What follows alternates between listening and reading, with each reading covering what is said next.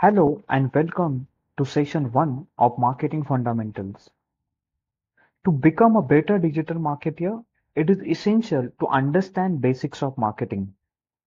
In this session, I will introduce you to core concepts of marketing. At many points throughout this digital marketing course, I will refer to these concepts.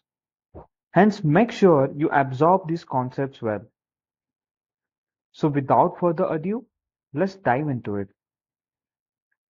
Before we understand what is marketing, let's first clear out what marketing is not. Let me start with a personal anecdote here. When I started my career 7 years ago as a beginner in marketing, I had this naive notion that marketing is just advertising. As I started exploring, learning, and understanding more about marketing, I realized that that advertising is one part of marketing. It's just one part. There are many other things that makes marketing.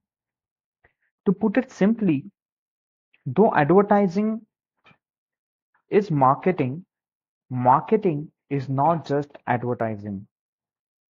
So what is marketing? Let's read through the definition on this slide. Marketing is the process of getting people interested in your company's product or service. This happens through market research, analysis, and understanding your ideal customer's interests.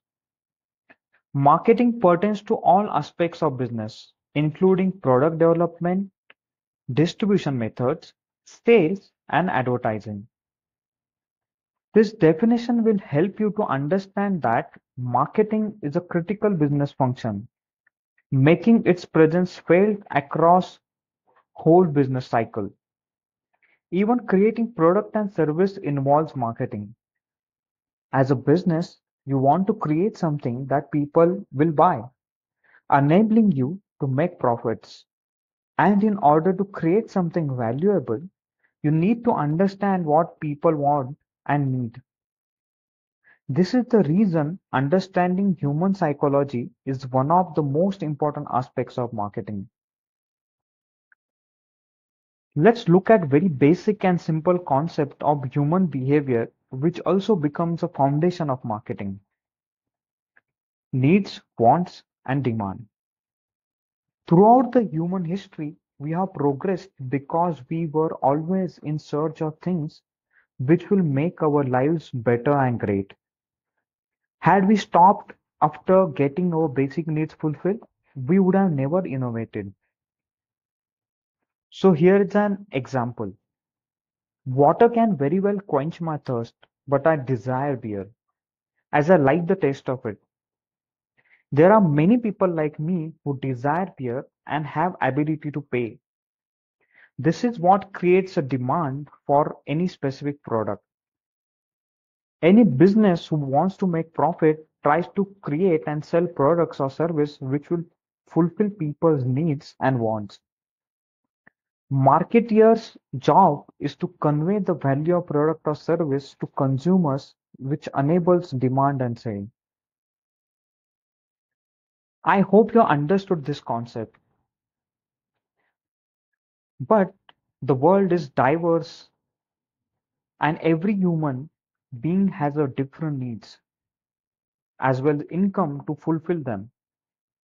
Everyone has a different paying capacity.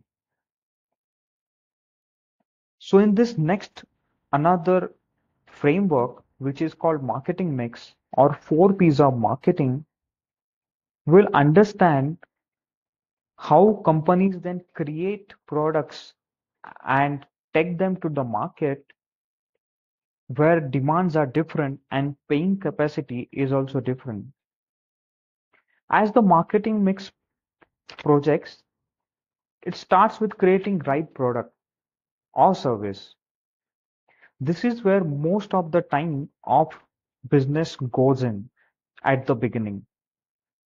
You need to understand the market. You want to create a product which will perfectly fit to market's demand.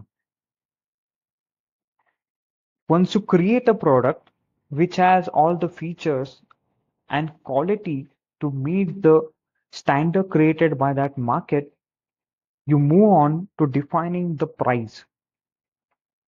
Again, here as well, lot many things involved. You want to know what sort of pricing strategy will work for this specific market.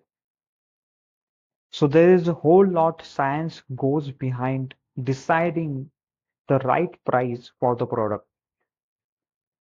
Now you've decided what you want to sell. You decided how much cost you want to sell it at. Then you decide the place. What is the most appropriate place where I can put this product so people will able to buy it. And this is where your location, inventory, transport comes into the picture. Once you have all this sorted out, you move on to deciding how you will promote this product. And this is where all the advertising, PR, and all sorts of advertising channels come into picture. Now, this has been a model for last 30, 40 years used by businesses.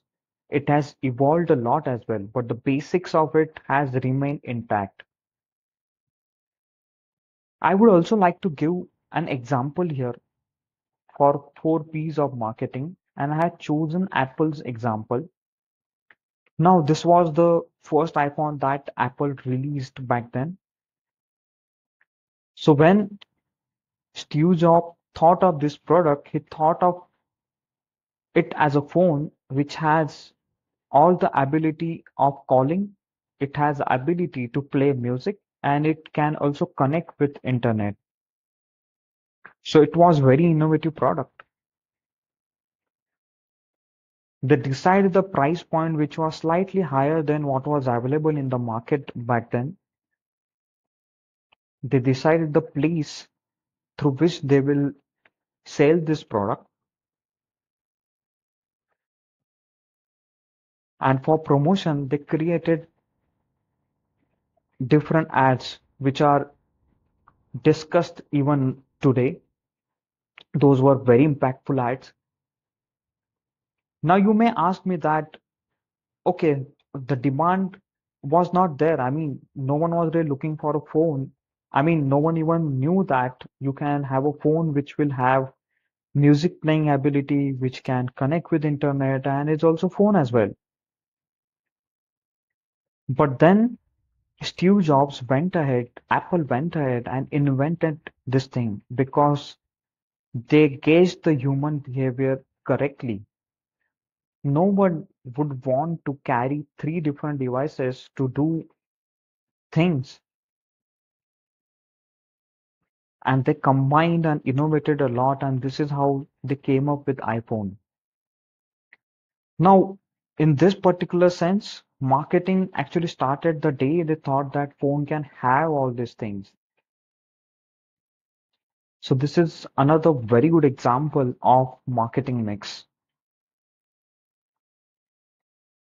In study material, you will find some useful links to know more about all the concepts covered in this session. I'm going to put some more case studies as well.